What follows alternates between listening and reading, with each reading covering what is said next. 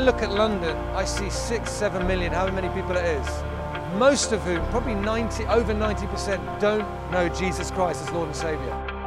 The Bible says faith worketh by love.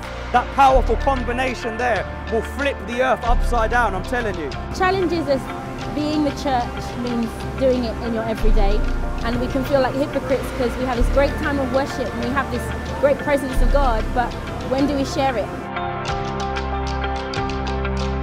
What I want to see happen in the church is this, that we would start accurately representing our Father, that the broken would come and be healed, the lost would be found, those who have no peace would find peace. I want them to see the church's life and be like, when I see them, I see Jesus. When I see them, I see what I hear about and what I read about in the Bible.